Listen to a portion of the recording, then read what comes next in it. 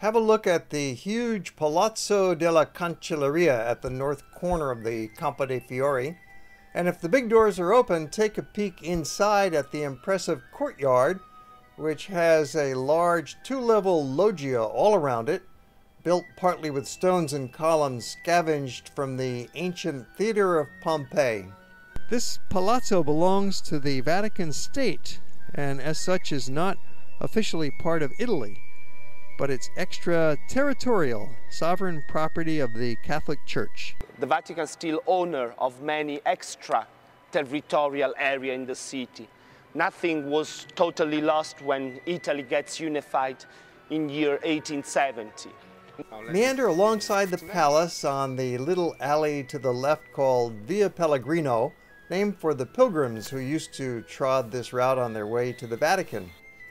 Notice the doorway on your left-hand side. Through the iron gate that is generally open, there might be some graffiti on the walls, but don't let that stop you.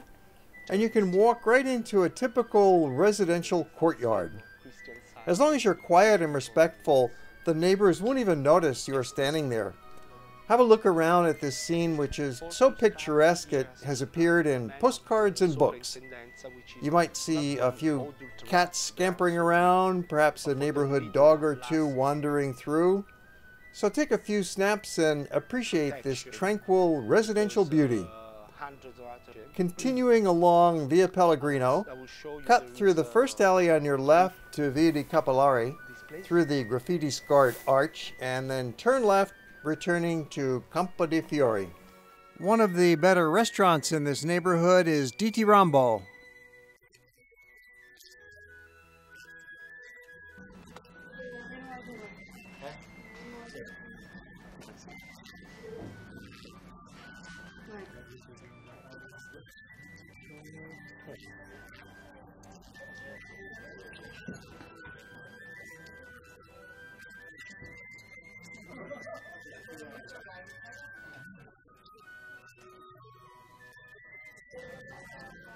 Buongiorno, sono Dado del ristorante di Rambo in piazza La Cancelleria accanto a Campo dei Fiori.